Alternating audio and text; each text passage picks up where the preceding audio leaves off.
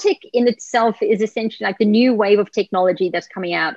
Obviously, in our industry, we haven't been working on, with pens and paper and an abacus, to this date. We've been using technology in different ways and different forms. PropTech itself essentially, refers to this kind of newer generation of, technologies and innovative models coming out. And that's something that can't and shouldn't really happen in a silo. If somebody's, for example, starting up a co-working space, they can learn from what others have done before.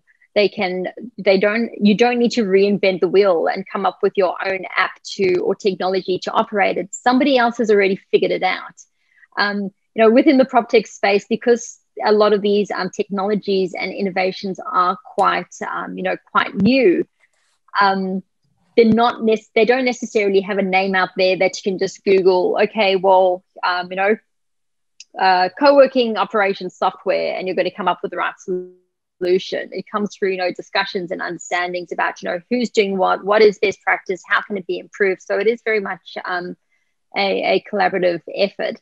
And also just kind of getting away from some of the clunky legacy systems that were developed pre-cloud, pre-mobile apps, pre-mobile devices that haven't necessarily been able to keep up with some of the advancements at the same kind of speed as the startup community.